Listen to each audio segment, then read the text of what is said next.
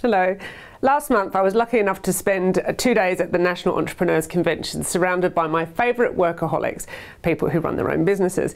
I met Steve Wozniak, presented the awards on the big stage, and I met some really inspirational people. But my favourite bit by far was Deborah Searle's speech about her single-handed crossing of the Atlantic. This wasn't an intentional single-handed crossing. She started the race with her then husband, and when he pulled out 2 weeks in, she decided to continue alone. Very brave lady. As analogies go, it couldn't have been more relevant.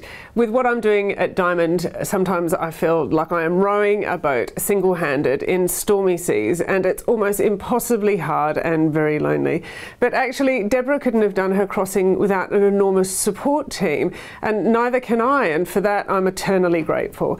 As she said, she kept a wary eye out for the frigates and the sharks, thinking they would be the things that would scupper her journey. But actually, it was a benevolent turtle called Barney scraping playfully on the bow of her boat, causing holes in her hull, which nearly sunk her, which is a similar situation to what I'm faced with at the moment.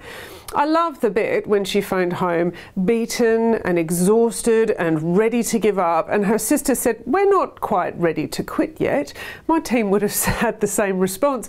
She also said that when the destination is miles away, sometimes you just have to focus on the goal, not the miles ticking by or sometimes going backwards, and keep on rowing. There were two key sayings that I have to share with you also. One was, if you do what you have always done, you'll get what you have always got. Story of a part of my life. And if you can choose your attitude daily. I am a pretty positive person, but always decisively choosing a positive attitude a day and then reminding yourself of the positive behaviours that that attitude would result in is a great tool I think we can all use when times are tough. And a final thing, instead of focusing on what you want, in her case, I think it was a shower, a bed, or just the end of her journey, just focus on the goal, the attitude and behaviour, and persist. Her Atlantic journey took her 3.5 months, when the winner completed in something like 42 days, but she did it. An amazing lady, amazing lessons. Look her up at deborahsearle.com.